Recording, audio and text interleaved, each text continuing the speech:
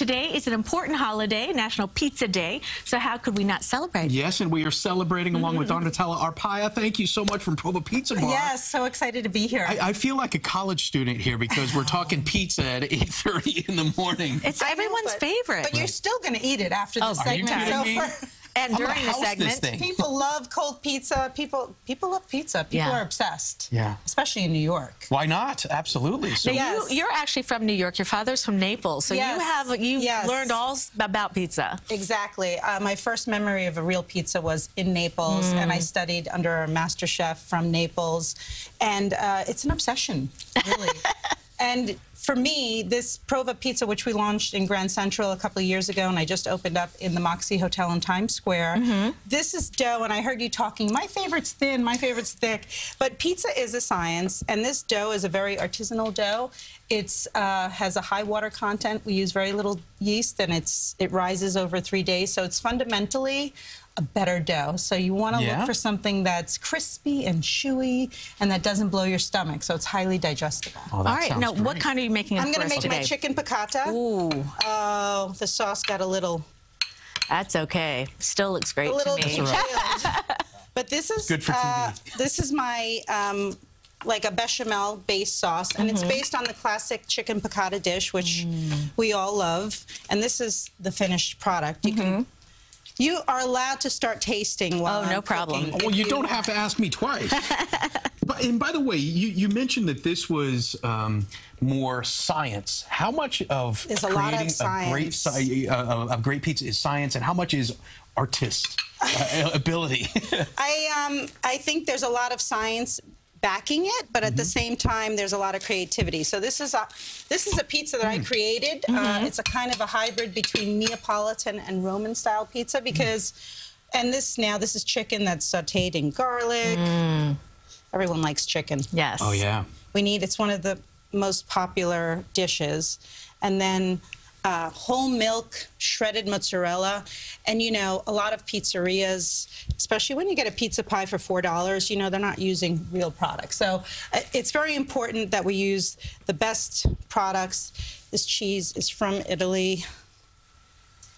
And look that at just looks shred. like fun putting it together.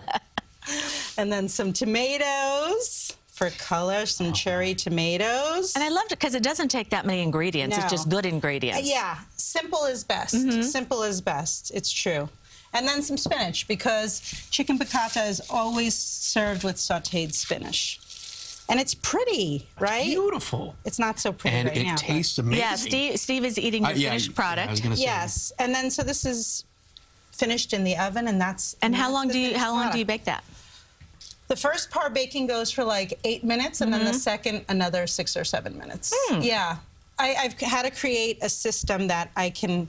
Hopefully, Prova's going to expand across the country, so I needed to create a system that is replicatable. So yes, but well, let's look at the different. Okay, this is I love white pizza. You love 4 cheese. This is 4 cheese white. This is 4 cheese white pizza. Okay, my favorite. There's ricotta, there's mozzarella.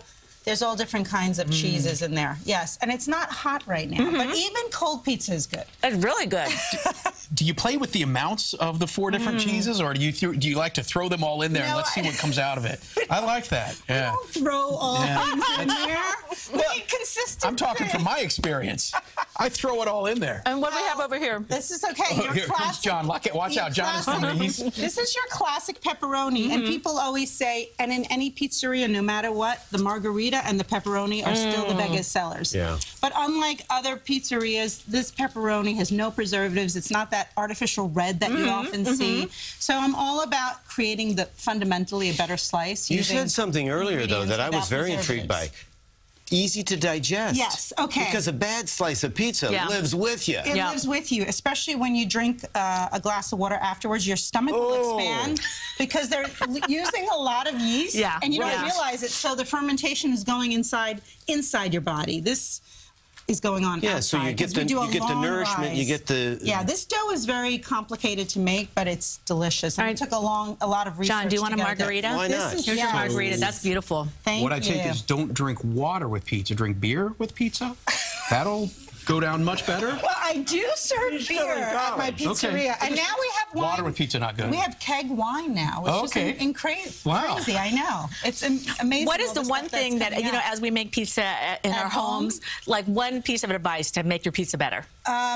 Definitely put your oven on at the highest temperature, and I would par bake the dough, and don't buy that pre-bought dough. Yeah, better bread. You can buy pre-bought dough, but, but not the shell. Thank you so much for being here. That's the best plan. Really appreciate it. Yes, that's the best plan.